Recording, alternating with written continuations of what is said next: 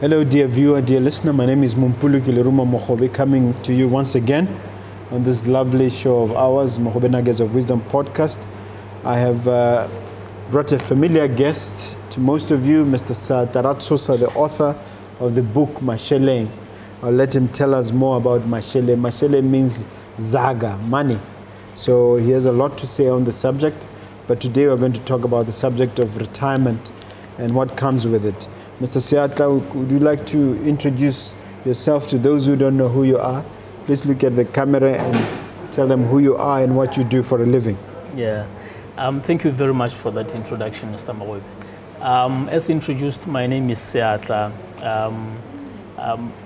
Those who follow Mr. Mogobe's YouTube channel, you might have seen me in the past 2 episodes. So I'm a financial advisor, wealth advisor, you can call it that. I run a company called Ignite Wealth Financial Services. So what we basically do is teach people, we train people about issues of money, how to handle money, how to plan wealth, and anything that is related to finances, basically. Today we're going to talk about things that people should keep in mind when we talk about retirement planning. Just as an introductory subject, I don't believe in retirement in the sense of doing nothing. Yes. But you certainly believe it's important, and I also believe in planning for your old age. Yeah. So call it retirement, call it planning for old age. Yeah. Why do you think it's important for Motswana to think about that at this time? Yes. So rightfully said, you don't retire to die. But you plan for old age, really. That's what we are talking about. Because while you are still working, there are so many opportunities available for you. You are working, you are earning, you can change jobs as and when you want. But there comes a time when employers say, you are a bit aged for us to be with you. So you can go home and rest, be with your kids, do other things, basically. So that is the main reason why we find it very, very important for people to plan for that period in their lives. Okay. Now let's talk specifically about retirement. It's always important to plan long term for retirement. How soon or how early should one be planning for retirement? As soon as possible. I always encourage young people to start as soon as they start work. For those who are fortunate working for large corporates and maybe government, you'll find that those plans are already embedded in their employment packages. So as soon as they are employed, they sign on that contract, already they start contributing towards a pension. You also believe that one should plan for a long retirement. What makes it long these days? Yeah, so most people normally think when you are retired or after your retirement age, which nowadays has come down to 55. In some areas, like in the BDF. You're talking about in government? Yes. In some areas like the BDF, they have a different policy. You can actually, when you have worked for, I think about 18 years, you are qualified to retire. So you can actually retire much earlier than 55. So if you look at government, don't they say at 45 you can get voluntary retirement? Yes. So the Pensions Act says 55. Government says 45 you can get voluntary retirement. But I can explain that later, the differences between the two. But basically, if you look at 45 or 55, and then you look at the years that you might live for after that age, it's a long period of time. Actually, it can be way longer than the period that you have worked for. So one should be planning for 20 years plus? 20 years plus. 30 years even, 40 years? Yeah. Okay. All right. Now let's talk about healthcare costs. I think it's an obvious observation, given the influence of inflation and other factors, that costs of healthcare do increase each and every year. So speak to that subject so that the viewer can better understand why it's something that they need to maybe even sit down with a financial planner to talk about. Yeah, I think It's something that we often forget about when we are planning for retirement, but it's the most critical factor to consider if you want to plan well and say at 55 I'm retiring. What are the current costs of healthcare? And the reason why we stated specifically that is because as you age, your need for medical attention it rises than when you are younger. So it's important for you to have a bigger budget for health costs than when you were younger. So as the prices continue to escalate, you need to know that that is going to seriously affect whatever income that you'll be getting after retirement. Okay. So now women need to save more for their retirement than men do. Yeah. That's a very interesting one. Are you sure? Is it because women live longer, and if so, why? Why is it that so? But let's explain. Yeah. Let's get you to explain why that aspect is important. Yeah. So well, a lot of researchers have come out to say that women do actually live longer than men. They say about 57% of retired people are women, and over 70% or around 70% of people who are old and poor are women. So if you look at the working lives of men and women, it is always said, and there are so many reports that have come out to say that men generally on average earn more than women. So in percentage forms, you'll find that then it's important for women to actually save a lot more money. If they earn less on average than men, they need to save a lot more money while working, considering also that the chances of living longer than men is extremely high. So that is why it's quite important for women to consider saving way more than what men do. Okay. And then in terms of costs, are the costs of retirement the same for women as men? Well, health-wise, I think it's the same. But generally, if you look at I don't have evidence to back this one up, but as a husband, I know that women tend to frequent the hospital way more than men because they really do care about their health. Men, either they care or they are hypochondriacs. Yeah. But I think it's the first one. They really care more than men. They really do care. So they do spend a lot of money when it comes to healthcare issues. Yeah. All right, let's take the discussion a little bit further. Now, retirement income required has increased exponentially. It seems to me you are saying 126% of pre-retirement income. Yeah. Explain that. Explain pre-retirement income and how it relates to post-retirement income. Yeah. So there has always been financial advisors have always said that you need to save up enough money so that by the time you start earning your pension income, it should be at least 70% to 90% of the income that you were earning just before retirement, right? So if you are earning 10,000, for example, when you retire, you'd want to earn at least 7,000 to 9,000 pula. Yeah. So what has happened over the years, because of the increasing costs of healthcare over the years, the need to actually have to retire with more than the money that you were earning pre-retirement has gone extremely high, which is why it has gone over the 100% mark. So we would expect you to want to earn more than 10,000 when you have retired, maybe 12,600.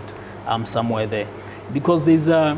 Let's say you are earning 100,000 pula per annum. Yes. Let's talk about retirement. How much do you need to set aside for retirement in such a circumstance? If you are earning 100,000 pula per annum. Just as an example. Okay. So it can be very technical. It needs some calculations. But there's a rule that is there, which says by age 35, you need to have accumulated more than twice your annual income at that age, right? When you are at that point and you have accumulated more than twice of your annual income, you know that you are on the right path. So when calculations are done, you are most likely, if you are going to retire 20 years later, which is at age 55 from 35, you are most likely going to be earning an income of about 70 to 80%, right? That would be 70,000. That will be in relation to someone getting 100,000. Yes, okay. That will be 70,000. But if you really consider what we have spoken about before, that might not be enough. You need to strive to actually be investing more towards your retirement. The year 35 rule, it assumes that you are actually investing 20% of your income every year towards without retirement without fail, right? It will get you investing it in an interest earning asset. Yes, normally retirement funds are interest earning. Yeah, so it assumes 20%, but if you do more than 20%, you are most likely going to reach the target of earning more than 100% of your pre-retirement income. Okay. Yeah. So really what we're talking about is a situation where, I mean, how does it get to 126%? That's the part I don't understand. Me, I'm just a simple lawyer who happens to be a businessman. Please have some consideration for me. I'm not a numbers guy. I don't have the exact rule that they used, but those are the numbers currently making rounds when actuaries are actually making those calculations. Yes. To say that at 100% it assumes that you are going to have the same expenses as before you retired, but after retirement, if your health costs go up, then you might want to add an extra 26% on top of what is normal so that you can live well as a retired person. So really one has to save aggressively to retire successfully, am I right? Absolutely. Absolutely. All right, let's take it a little bit further. How can one save for retirement? Is it just a matter of setting aside a percentage, or is there other tricks? Yeah. Do you have other tricks in your arsenal which you can recommend to the viewer? Yeah, so there are so many ways to save for retirement, and what we are speaking to now is basically developing a fund that will give you a monthly income that is we can say that is close to guaranteed, right?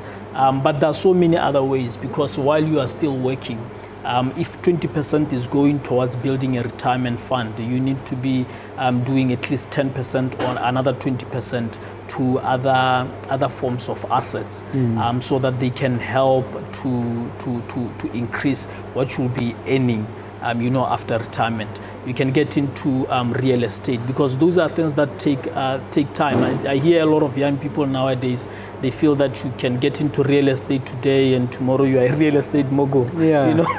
It takes time. You need to invest in it over years and years and years and years. Yeah. It takes time.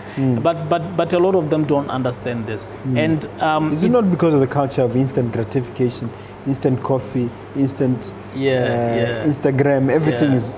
Yeah. It is. Yeah. It is. But the funny thing about young people, and I'm a young person myself, is that you're talking millennials, or you're talking about Y generation as well, the YGs as well, X Gen and YG, all those. And all those. Yeah. So they feel that wealth should be instant. But at the same time, they follow, they take a lot of inspiration from artists and actors, But I think the challenge is that they never really try to find out the background of those people. Because if you were to study those that you follow, you'll realize that the success was not instant. You know, they actually worked behind the scenes for so many years before they actually became celebrities. There's always blood, sweat, and tears behind the success. Absolutely. All right, no, that's fine. Let's what's the income?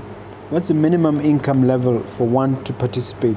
And I'm asking this also, when you look at this, I also want you to deal with the question of whether it's feasible for one to do it on their own, as opposed to having to resort into an insurance company or using an insurance company to help you with the retirement. Yeah. So I think you can address that issue and unpack it a little bit more. Yeah. Yeah. There are so many options really. You can save the traditional way of saving, maybe through a bank or any other type of investment. But what is common about retirement funds is that people think that you need to be working. You need to be employed maybe by government, and they call it permanent and pensionable. You know, that saying, I think it's the one that has really put a lot of people you know, outside the pension funds, you know, to say, no, this is not for us. I work on contract, so I can't have a pension. I'm not permanent. Even somebody who's self-employed or an entrepreneur, yes, can actually get a pension. So normally, for you need to identify an authorized pension fund manager. And then it can be insurance companies, your Alexander Forbes, Metropolitan, Botswana Lives, and all these other life insurance companies. I suppose the advantage of involving those companies is that the discipline of having maybe a stop order or a debit order of some kind. Yes. So that you can save regularly on a monthly basis. Absolutely. Whereas if you do it yourself, sometimes the level of discipline is less. Yeah. And over and above that, Mr. Mogobe, you know that before the Pensions Act was enacted, people used to, and you know, it was just gratuity, you know, and we know people who used to work at the mines, you know, they will get their gratuities, they come back home, they look wealthy for a week or two, and then suddenly you wonder what happened, because they got all their money and they were not using it properly. So over the years now they became a burden to government, and then a decision was made that, you know what, everyone is to save towards their retirement. This money will be locked. You will not have any access to this money until you retire. Is it a percentage of what you earn? Or is it the amount that is locked? Yes, normally it's a percentage of what you earn, but it depends on the employer. So the employer can choose. Minimums in the market are around 5%, but you know, government is always the benchmark. You see, government is sitting at 15%. Other entities around 16% within government. So those are the employer contributions, and then the employee can also choose to either match the employer or contribute a minimum of 5%. So what we have been seeing in the market is that the employer will be doing 15%, the employee will be doing 5%, and then it comes to the 20% that we spoke about. Yes. That is the golden rule. Yes, right? yes. Everybody wants to get to 20%, but if you want to live way better than most, you try to match the employer, and then you do. So in the event 30%. that you are given an increment during that period, is it important to keep adjusting the figure? Yes, you need to keep adjusting the figure. The thing about income, Mr. Mo, is that you know yourself, right? As you continue to grow, spending 10,000 used to be a big thing. Because you were young and you were earning 10,000, right? And then when you get older, you are earning 100,000, then suddenly 10,000 is nothing. So imagine if you are still saving the same amount that you were saving when you were earning 10,000, right? We have seen horrible stories, you know, having worked in insurance companies, where people who were earning a lot of money, suddenly they are retiring only to find out that they will be earning a tenth of what they are used to. Yeah. And how do you help somebody like that? At that age. Yeah, that's a challenge. Yeah. What benefits does it have to have a retirement plan in the short term? Is there any short-term benefits?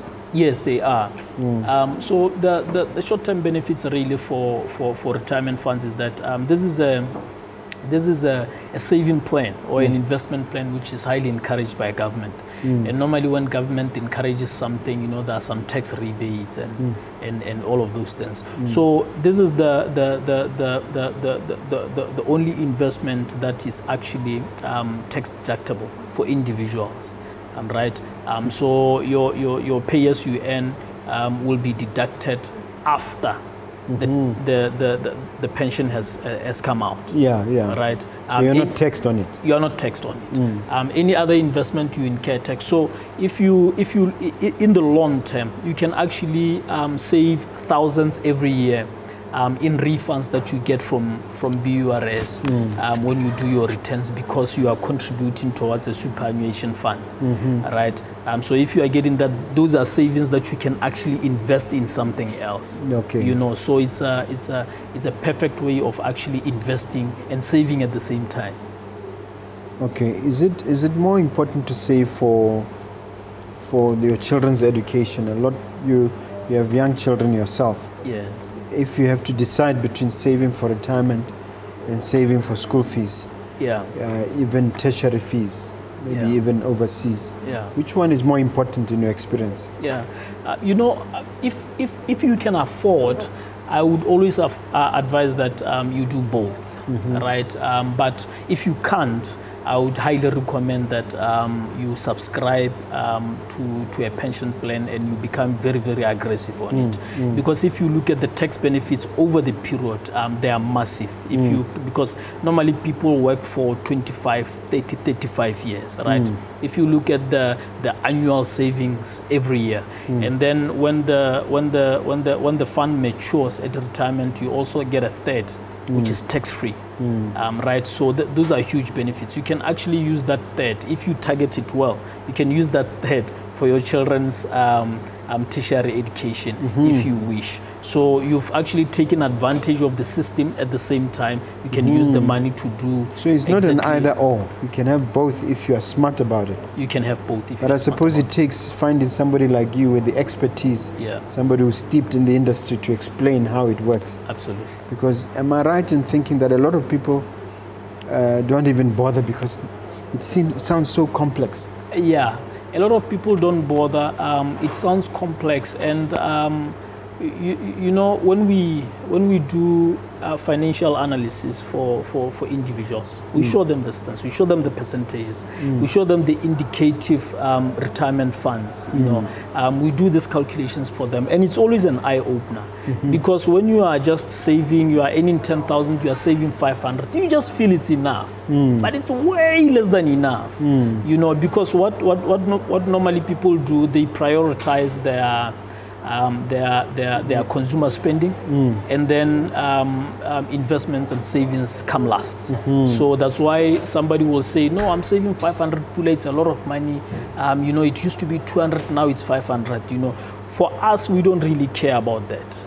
We look at the percentage that you are saving against the income that you are getting. If it's not sufficient, we know that you are going to be poor.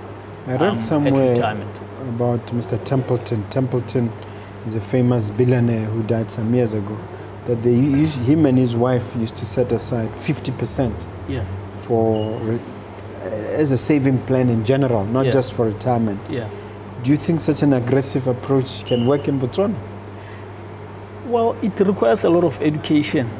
So that's really what we try to do on a daily basis, to educate people to understand that there is life after retirement, and the fund that you are actually getting now, it's not enough fun. There is so much fun when you know that you are financially free and you can do whatever you want to do. Because trust me when I say that people with money will always take advantage of people who don't have money. Not because they are bad people, right? Because they're the only ones who have this they have scarce financial resource. literacy. They have financial literacy. And really they are not, it's not taking advantage, it's just that they happen to have more literacy. And money gravitates to those who are literate in that field. Absolutely. I don't know if I'm right. No, you're absolutely right. Okay, all right. 100%. Okay. Yeah. Now, we're making some progress here.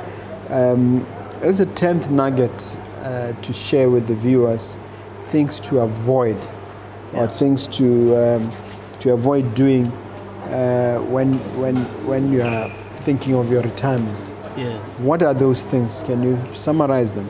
Yeah. So normally when people are still employed, they'll be maybe on a pension plan. And every now and then they change jobs. And when you change jobs, there's a provision which allows you to draw a certain percentage from your fund. Up to 50%, right? Up to it's about 25%. Up to a third. Yeah, okay, up to 25. Up to it's a third, 25%, whichever is higher. Yeah, something like that. Yeah. So people tend to, and nowadays, very few people can actually be in one job until they retire. They keep on changing companies, going there and there. So as they move around, they keep on drawing from the pension fund. They keep on drawing from the pension fund. And then the sad thing is that they draw, but they don't understand the implications of what they're doing to their fund, which is supposed to be building towards retirement. So the 20% that you have been accumulating, as you keep changing jobs and you are drawing 25%, right? By the time you retire, you have less than a third of what you should be retiring with. And what's even bad is that a lot of employees who are actually on a pension fund, which is another point, a mistake that they make, they never really know how much is in that fund for the period of their employment. You call someone who's just about to retire, you ask them, how much do you think you have in your retirement fund? They are not sure. The last time they saw a statement was like 10 years ago. But every year, the fund managers will always send a pension statement to say, look where you are. And the reason why they're sending that statement is for you to assess the investment, to say, okay, so these guys are giving me this much interest. This is how much I've accumulated. It's not enough. I want to do more. I want to do more. But if you are not aware, you don't know. And even if you do get the statements and you know the amount, it's very important for you to engage a financial advisor and say, I've worked for 15 years. I got my statement is here. It says I have accumulated 400,000. Do you think by the time I retire, I would be having $1 million? And then you do calculations and say, no. For you to get to $1 million, you need to top up by this much. So those are quite a number of mistakes that people normally make while they're still employed. Okay, that's why it's important to consult somebody like you. Now, is there a bonus point or something that you want the viewer to take away from this conversation that you can share with us? Yes, we've touched on it, but I think it's very important, more especially for entrepreneurs. Business people, they tend to think that their businesses are going to be there for the rest of their lives. They feel that retirement planning is not something that is for them. It's for people who are employed. But in my field, I deal with business people who want to sell their businesses, business people who want to move away from business and do something else. Maybe get into politics, maybe do some community work, maybe become a pastor. Maybe set up a consultancy or start employment. So they always feel that retirement is not for them. But it is very important for each and every person to actually plan for retirement. It doesn't matter whether your type of business is one which gets money once in a year. If you are working on tenders, you get one big tender in a year, it pays you 2 million. You take $1 million, you put it towards a retirement fund. Right? And then you work with your other $1 million. Next year, you get another $1 million.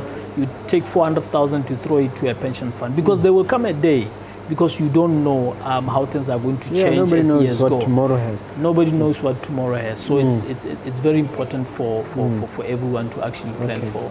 As we come to the end of our time together, I want you to talk about this book and show the viewer what was on your mind when you came up with that book. Yes. And how can it help them? Yes. Yeah. So marshalling is Hold it up, please. Oh yeah. Marshalling is a name that a friend of mine came up with. So we were doing a TV show, and we were just speaking about money. He said, "No, you should call this show marshalling, so that it can resonate with a lot of Botswana." Yeah. You know. So during the lockdown, I've always been thinking about what to write about, because there's so much content around financial education. But I decided that the best story to tell is your story. Instead of reciting, terms and explaining them, what this means, what that means. Because I felt that our story of the lessons that we learned growing up has a greater influence on the way that it resonates more. Yes. So that's exactly what I did. So this book, it narrates my story. Obviously, it's very thin. It's not the whole of it, but it just tells my story of how I grew up, how I was introduced to my very first coin, and what I was taught when I was given that coin. Was I taught? Was I not taught? Yeah. What happened? What did I use it for? Did I understand what that really meant? And then as I transitioned from childhood, I'm going into primary, junior school, senior school, what I was learning, the latest trends, who was influencing me? Was I learning from home or was I learning from friends? So all of those things, they played a major role in the way that I started interacting with money when I was when I was older. So basically, this is what has been put in this book, and then I've also tried to make it as interactive as possible, so that people can also, as they read my story, they can also remember their childhood stories, and then write a few points on the book to say that I remember my first coin, I remember what my grandfather taught me. Because once we go back and remember those stories, that can save us. That is actually when we can say, oh, this is where it went wrong. This is how I was taught. This is why I'm behaving like this. And then maybe you can teach your children something totally different and help them to understand finances. That is great. Yeah. Dear viewer, this is a book to look out for. Get in touch with my guest and get a copy as soon as possible. Can you tell the viewer how they can access you, sir, and where they can find you if they need to carry on with this conversation, especially about retirement or about this book? Yes. So definitely the first point is to go to Mogobe Nuggets of Wisdom and subscribe to the YouTube page. There is not just one interview. There are about 3 interviews that I've had with Mr. Mogobe. Personally, I have a Facebook page at Seatla Ratshosa official. That's my official page where we speak anything that has to do with finances. We post every 3 to 4 days. We put out something there. I just want to say that I appreciate you, sir. You were my relationship manager for many years when you were at Standard Chartered Bank, and you've assisted my company jump leaps and bounds to where it is today. So I really, really appreciate you. I want the viewer to know that our relationship has been sustained over many years, and I really appreciate what you've done. Thank you for accepting our invitation. And dear viewer, until next time, this is Mompoloki Lerumo Mogobe signing off.